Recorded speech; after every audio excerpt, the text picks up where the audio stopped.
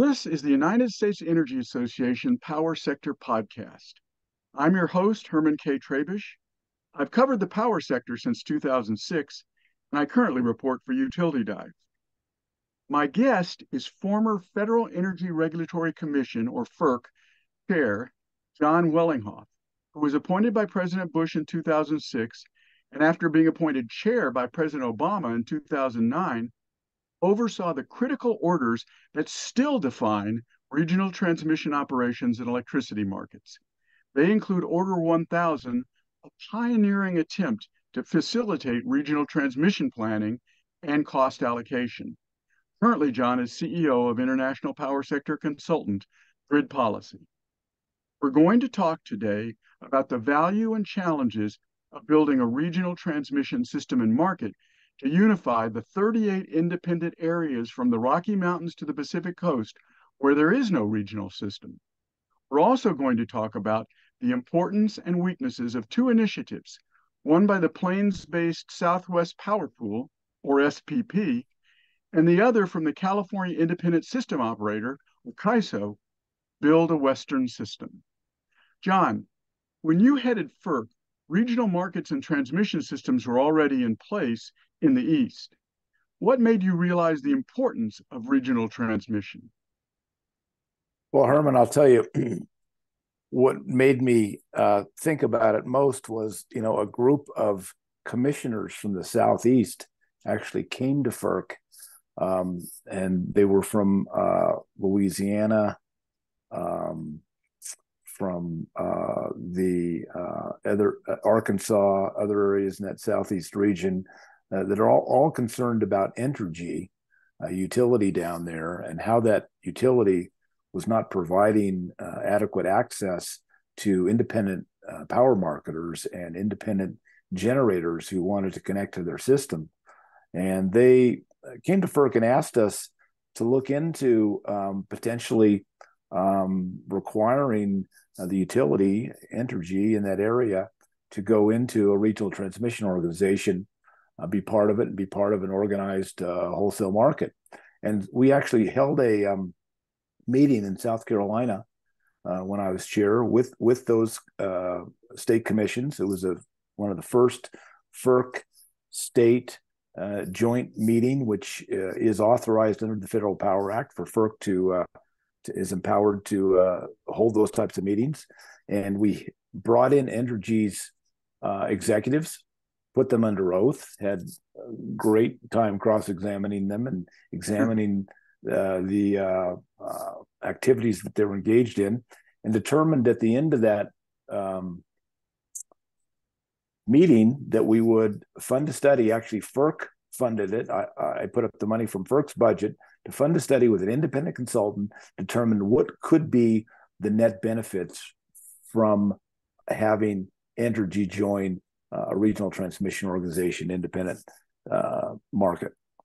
And we commissioned that study, ultimately got the study out to the state commissions, and the study, I believe, said that there would be something like $780 million in benefits to the consumers in the region. And, based upon those studies' results, each one of those commissions ordered Entergy to join an ISO RTO. And ultimately, the result of that was Entergy joining MISO, the Midwest ISO, Mid-Continental Independent System Operator. And I think the most interesting thing of all this is the fact that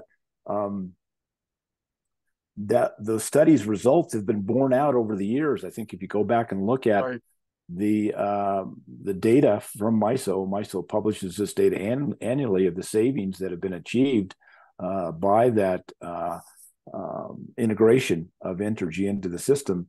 They've saved, far in excess of the amount of money that was estimated in the study. It turned out even better than the study suggested, and sadly, there's still a lot of lack of integration in the Southeast, but there are barriers. Maybe we'll get to those if we have time. But I want to move now.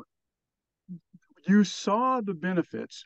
So the question is, why does the West remains so balkanized? And does that mean a regional market and transmission across the West is less important or more important? Well, the balkanization in the West is a historical artifact, as it is somewhat in the Southeast as well. But in the West, it's, there was for many years low-cost hydro in the Northwest, in the far Northwest, and those entities certainly weren't interested in sharing that low-cost power with everybody else. They wanted to keep rates as low as possible for the Northwestern regions, and that certainly, made a lot of sense. Ultimately, for them to do for a period of time, although now the hydro there is less and less important factor in the total generation mix because of the increasing loads in the area. And also, there were historically, many balancing areas. I think there's 38 balancing authorities in the West that were, very independent. The West itself has a very independent political spirit and attitude. Right. So, taking all these things together and taking the fact that, California has a very unique structure for its independent system operator, the CAISO, the California ISO, in that it is the only one of all the ISOs across the United States, with the exception of Texas, that has direct control by the board and appointment by the board from the state government in California. The governor of California actually appoints the board of CAISO, and then they are confirmed by the California legislature. Because of that governance structure, that's one that the rest of the Western states, are somewhat concerned about. Those factors have kept the West in somewhat of an independent perspective. And then the other thing that came along in the West that kind of caused everybody, especially the people in the Northwest, and actually I'd say the rest of the West as well, back in 1999, 2000, was a little thing called Enron that kind of scared everybody away from these organized markets and market structures. So if you put all those things together, the West had a long sort of learning curve to go through to get more comfortable with an organized market structure and an organized regional transmission organization that would be under one independent entity. It was something that it took them a long time to come to. Right, but they are starting to come to it, and now SPP and CAISO have organized Western power producers, different groups of producers, into real-time energy markets, and they're moving toward day-ahead energy markets. And both SPP and CAISO seem to have full regional system ambitions that they're working towards. But studies have shown the benefits of organizing Western balancing areas into a single regional system are much greater than having two systems. So given all that, given the continuing concerns about California governance, given close relationships by some utilities and power producers to SPP, do you see that the efforts are competing, or can they somehow complement each other? And will they benefit or impede Western regionalization? Do you see all this? Do you see a pattern to all this playing out yet?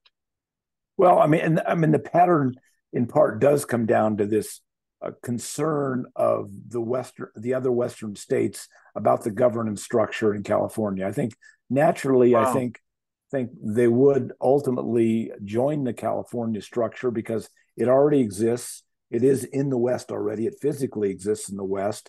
It has the software infrastructure and the staffing and all the other components necessary to have a ISO RTO operate for the West, but for the governance. And there have been multiple attempts in the California legislature to change the governance. In fact, I testified, I think, in 2018 on this issue. and each attempt has failed, unfortunately. So I don't see this resolved until that governance issue is resolved, and until that happens, I think there will be a split with some entities, certainly all the California utilities and some utilities outside of California, like Pacificor, that will be going with a California-centric regional market. The EDAM, the Energy Day Ahead market that California's about ready to stand up. I think Pacificor is ready to join that. They've announced in a meeting that I was at that they would move forward with that. But yet there's others that continue to be skeptical, that continue to say because of the governance they will not join the California EDAM, and that includes BPA, Bonneville Power Authority. So, there is this split, and I think that split's going to continue. There's others, some of the Colorado utilities have already joined SPP effectively. And so the SPP Markets Plus, which is the competing entity to the CAISO expansion, I think is going to have some takers and will have some success as well. So, whether we like it or not, whether it's the most efficient thing or not, I think because of the politics and because of these governance structure problems, I think we're destined to have a split in the markets in the West for some time to come. For our listeners, the Power Sector Podcast is going to have a lot of other people coming on in the coming weeks from SPP and from the CAISO to talk about what they're trying to do, what they hope to do, and expand on what you've been saying. But from the reporting I've done, you're hitting the nail right on the head. There's a deeper issue here that I just want to spend a minute or two talking about, Jon. I don't have a lot of time, but part of the barrier to regionalization that I've been told that isn't talked about much is that some utilities own transmission and derive revenues from charging other utilities to use it. And then other utilities don't own transmission. And there's a competition, or the ones that are getting the revenues don't want to give that up to a regional system. Can you tell us just a little bit about whether that's a significant barrier? Yes, and I think it is, Herman. I think ultimately the way that utilities are compensated ultimately is a significant barrier. I mean, I would like to see, ultimately utilities compensated for being more efficient and being able to provide additional throughput in their lines. I think we have extreme underutilization of the transmission lines regionally in this country, and that underutilization is fostered by the fact that utilities are paid primarily on how much they spend in new capex, and they're not really compensated to become more efficient and have more throughput in lines. I mean, it's something that we do in this country that's not done in many other parts of the world. In the UK and Europe, transmission owners are not paid that way. They're not paid that way in South America and Australia. We really need to change the financial structure. And actually, I've got a proposal sitting before FERC right now that it's been sitting there for a number of years. It hasn't been considered to change the way that transmission owners are compensated. And I think we need to look at this very, very carefully, because if we don't do that, we're not going to improve the efficiency of the system the way that we need to improve it. And we're not going to achieve our goals of decarbonizing the grid that we need to do if we don't improve the efficiency of the system. Yeah. Well, there's a lot.